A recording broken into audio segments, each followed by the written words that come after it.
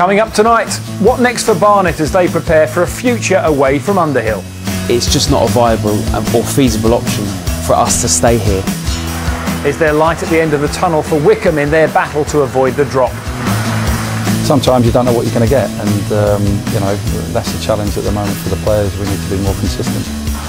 We've got all the goals from all our boys over the weekend, and we force a Millwall fan to remember a season to forget. Derby, Leicester, Port Vale, couldn't beat any of them. And then the manager walks out. Evening all, joining me and Mr Mark Bright in the studio today, we have a man who can cover two clubs for us and two divisions. Jason Ewell of League One Charlton, currently on loan with Wimbledon in League Two. Back, Jason, where it all began. So, briefly, can you compare the new Wimbledon with the old Wimbledon for us? No, they're very different in ways. Just the tradition is there the same. They want to be successful, and it's been a very good few years and happy times at Wimbledon. Plenty more from these two throughout the show for you. We're going to start though with Barnet. Barry Fry, Alan Mullery, Ray Clements and Peter Shreves are some of the famous names who've barked orders from the Underhill dugout. But the old ground could soon fall silent as the club planned to move away from their much-loved home. Chris Slegg has more.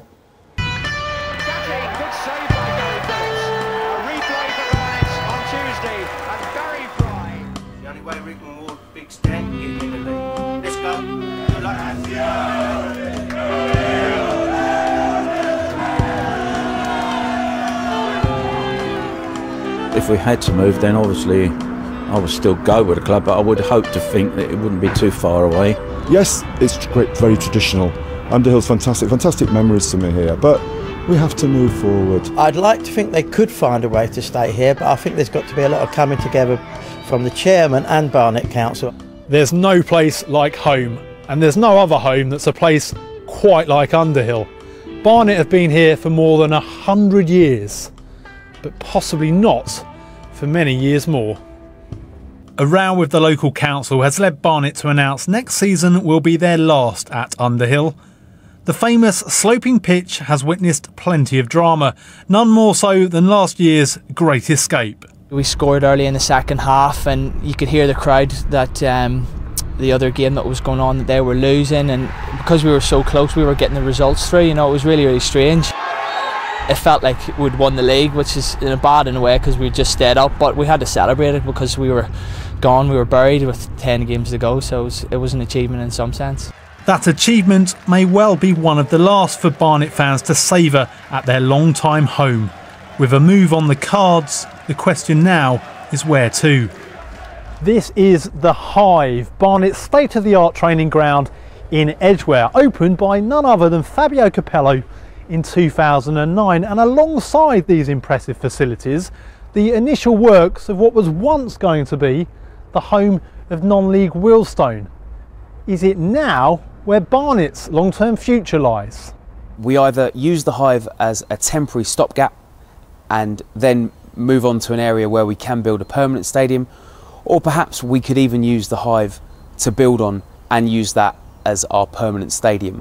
What we really want to do is find somewhere where the local council will accept us.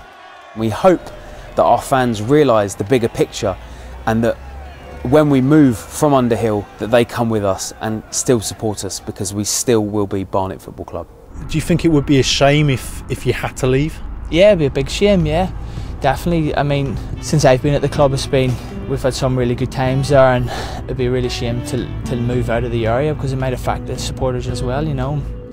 For many, Underhill will always be where Barnet's heart is, but their future home looks set to lie outside of EN5.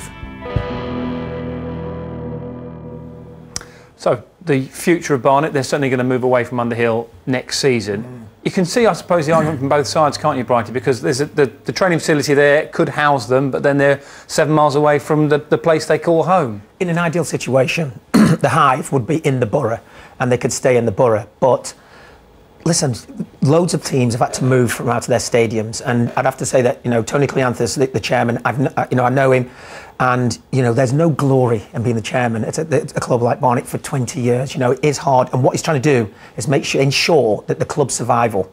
And by moving, I think the Hive is really where it's at. They've got to move there because it's 7 miles.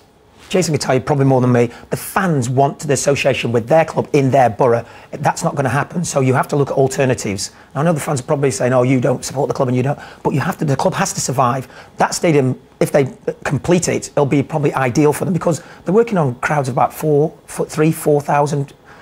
So unless they get promotion to the Championship, they would need a big ground. If that was the case, then obviously it could extend. Now, facility is always a good thing about a new stadium, Jason, but as a player, when you play in a new stadium, some people do complain about a lack of atmosphere, a lack of feel, particularly when you've been somewhere like Underhill for so long. Yeah, if you look at, you said the size of the stadiums, I think if you can get to the levels that you want, if you're going to build, for example, maybe a 6,000-7,000 for Barnet and they're going to get 3 or 4, it could still bring a good atmosphere, but it's wanting the long term best for the club, and if that is the case, having to move from Underhill, I think the players will be happy to be fully behind that. OK, let's have a look at Barnet's goals from the weekend, because they went to Port Vale desperate for a win, and thankfully they got one, even though they went behind early to Mark Richards' goal. Yes, I mean, Port Vale just gone into administration and we're just outside the playoffs, and obviously it's a blow going 1-0 behind. Now, this is Ben May, who on loan from Stevenage, he met his teammates on the bus and then scored. Amazing. It just happens like that. I think if there's any position that can happen, that's a striker just joining the team. Adam Yedon comes on, and this is his very first touch, within 2 seconds of coming on. Well, I mean, that is an unbelievable substitution, you know, from Laurie Sanchez, and you think that, you know, he scored 7 goals on loan at Braintree this season, and he comes on there and he scores that's his first goal in the league, so well done him and good win. Congratulations to Andy Yedon, not Adam Yedon, by the way. Let's talk about